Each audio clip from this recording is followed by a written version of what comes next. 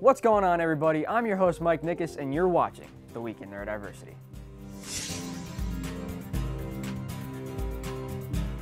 We're going to begin with the story of a teen girl who created a gala called the Autism Ball for her 7 cousins who were diagnosed with autism. Kathleen decided during a family reunion to do something special to help her cousins.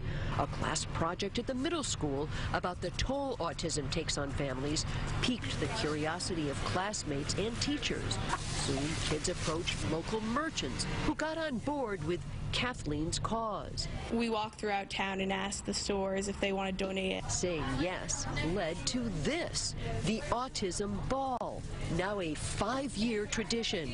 Volunteers reaching out, donations and fundraising go to help group homes in Nassau County, to Camp Anchor in Lido Beach, and to special needs programs throughout the village. Now let's shift things over to the Twin Cities, where a walk to benefit children with Apraxia will be taking place.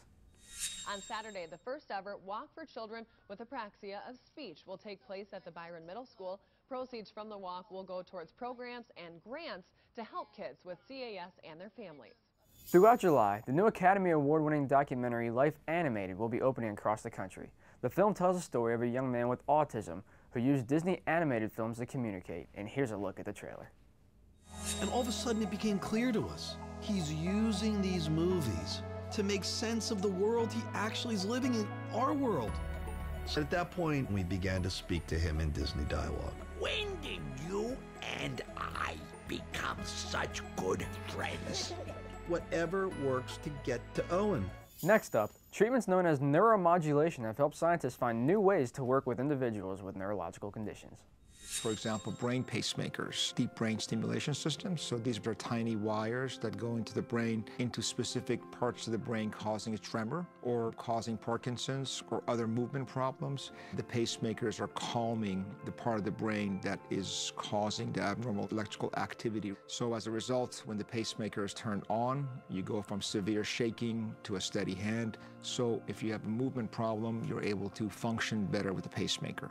MyFox 8 has released a guide regarding concussions, including how to help someone suffering from one and what the symptoms may be. Does it show up right away as a head injury that's a little different from the rest?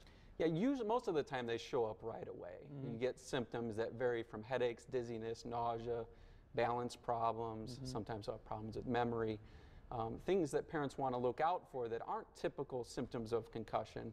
Increased confusion if your kid is persistently vomiting after some kind of head injury, or if you're getting weakness or numbness. Those are not common and definitely need to be seen by a specialist. And finally, over in California, a young boy with autism has had his life changed thanks to the help of his service dog.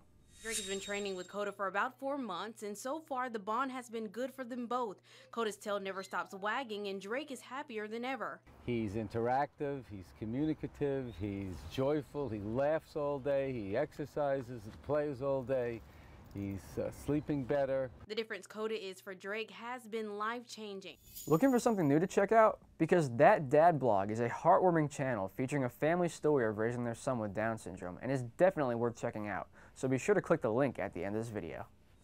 That wraps it up for this episode. Which story caught your eye the most? Be sure to let us know in the comments, and don't forget to subscribe. Thanks for watching, and remember, you keep advocating and we'll keep bringing the news.